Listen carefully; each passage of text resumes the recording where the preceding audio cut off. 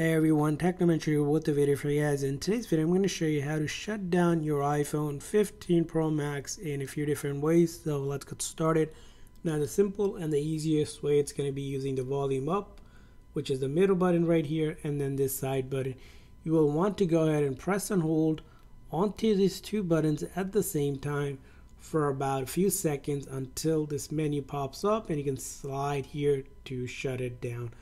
Now another method on iOS 18 is you can pull down the control menu, press and hold onto that power, and then you can slide to shut it down. Now if that isn't working, you can also go into your settings, go to general, and then scroll down. There's an option that says shutdown. Click on that, slide to power off or shut down. And lastly, if you have Siri turned on, you can also get Siri to do it for you, issuing a command like, "Hey Siri, shut down my iPhone." Yes. And as you can see here, Siri can also shut down your iPhone. This is especially helpful if your buttons or the screen isn't working.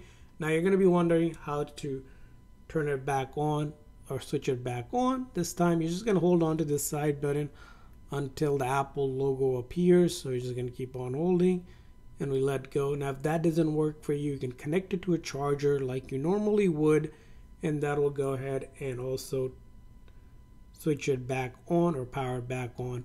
So that's how you go ahead and shut down and then power back on your iPhone 15 Pro Max. I hope this video was helpful. If so, please consider hitting a like and subscribe button for more tips and tricks for your iPhone and other iOS devices. We'll see you guys next time.